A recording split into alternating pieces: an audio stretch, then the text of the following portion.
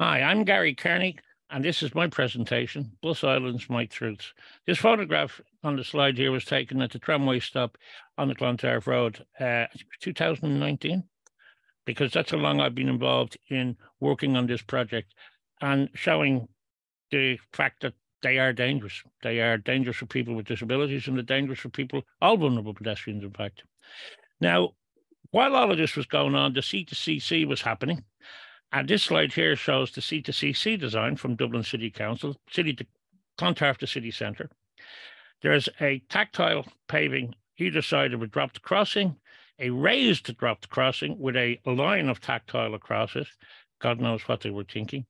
And small ramps. Now, when I say small, what you can't see, but what I know from experience is these curbs that are marked in green and yellow are in green, the drop curves are marked in yellow, are lower than 60 millimeters, which is the lowest amount of height that a visually impaired person with a long cane or a guide dog will recognize. From the cane will catch it, or the dog will understand it's a curb. Also, very, very much involves the intellectually disabled. It doesn't look like a curb. It doesn't look like there's a carriageway and a footpath. And this is the problem. This was shown to me, and I vetoed it straight off the bat. And then it came back because the C2CC was sitting in the nothing being done on it for quite a long time, and it came back. Now, through all of that, I'd complained heavily to the National Transport Authority. And here on the right-hand side is what they came out with after a meeting we had in a hotel in Dublin, where myself and Elaine Howley stood our ground and refused to back down. Now, with this, there's two chicanes, one on the way in, one on the way out. There's two crossings, one both raised, 100 millimeter flat face curb, so it's a 100 millimeter raise, and it's done very steeply with traffic slowing down purposes. The amount of they put a line of black tarmac on the ground and painted it yellow, and that was going to slow down the bicycles. This does.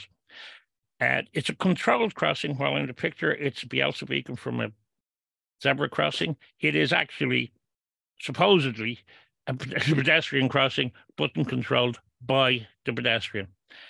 It's got red tactile in the L shape on the path and on the island. It's got yellow tactile on the other one. That's the way it should be done. That's not what we're seeing. What we're seeing is the one here. And how I know that is because here you go. We have one crossing here. The first one on the left-hand side is a bus island in Tala. Slight chicane, but you can virtually go through it straight. If you come at a slight angle, it's straight through. Low curbs, one dropped curb with an uncontrolled crossing, no shelter, too narrow of a bus island. That's out in Tala, beyond Lewis stop. If you get to Lewis and keep walking straight, you'll come across it. Here's the really scary one. This is Amiens Street in Dublin, and this was the pride and joy. It's now 2.5 meter, which is the minimum width, but where they've put the bus shelter so far out, it brings it down to 1.4 meters inside and 1 meter at the far side, at the far end of this bus shelter. Now, the curbs are 50 mil, and because they're old bullnose curbs, they're worn down, so there's absolutely no chance of a blind person finding them with a long cane or anybody recognizing it as a curb. There's no speed reduction methods used here at all, and the cyclists have a direct straight run to this, and it's horrific. It is. You couldn't design it any worse than if you tried. And we were told that this was going to be designed because I got challenged to design it, and I designed the NTA one. And at that meeting I spoke about, I designed it. Then you've got the cycle lane with the other piece, bringing the cyclist up onto the pedestrian crossing without anything to slow it down.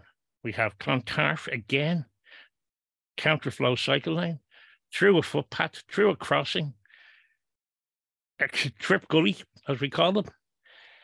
And it's not just Dublin. Here's Cork, two-way cycle track, pedestrian area, waiting area. And just to show you that they don't work, here's London, cargo bike going on the footpath past the visually impaired person with the cane.